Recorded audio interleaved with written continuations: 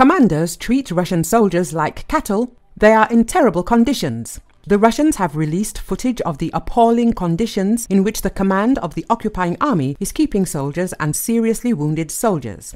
The video was released by the Russian occupier Yehor Guzenko, also known by the nickname the 13th. The Militarny media outlet reported this. The occupiers showed one of the basements on the territory of the occupied Donetsk region where Russian officers keep their own soldiers who have committed crimes against the command. According to the source, among the occupiers kept in terrible conditions, there are many wounded as well as disabled people without limbs. They keep everyone like cattle. The wounded, the disabled, mobs, contrabass players. Who for what? For the fact that he sent some Major Kovalev, or for the fact that they are chased, they are made into crippled regiments. And do you know why? Because there are not enough people, complains the occupier Guzenko, who is fighting for Russian peace. The video itself shows a dirty and damp basement room without windows in which an unspecified number of Russian soldiers are housed. Some of them really have no limbs or are lying with injuries. The author of the video calls the premises in which Russian soldiers are kept a pigsty.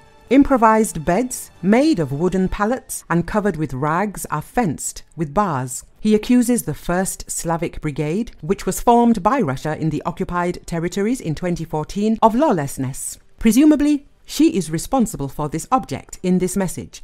Guzenko stated that all the information about the places of detention, along with their coordinates, was handed over to the Russian military prosecutor as well as employees of the department, which will turn those responsible inside out. He also noted that this is not the only video from such places, implying that if the problems are ignored, they will also be made public. This is not the first time that the Russian military has complained about the existence of similar places of detention for violators of order or those who have committed crimes before the command. Earlier, the publication Astra reported that it had found 15 such objects in the occupied territories of Ukraine. According to their information, such cellars operate illegally, as according to the law, in case of violations, Russian servicemen must go to the guardhouse only after drawing up a detention report. In this case, they are not stored. Besides, such objects cannot be located in basements.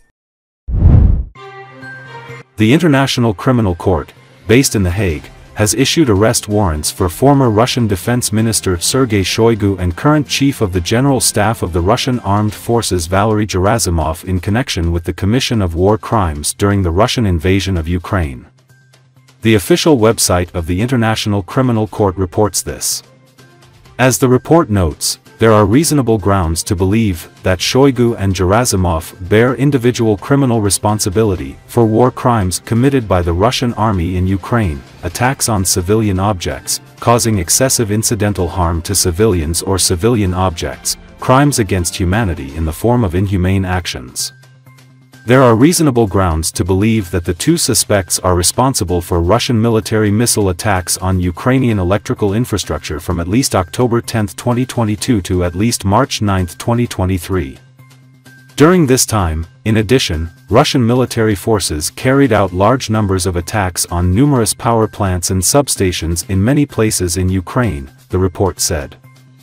The Office of the President of Ukraine has already responded to the International Criminal Court decision.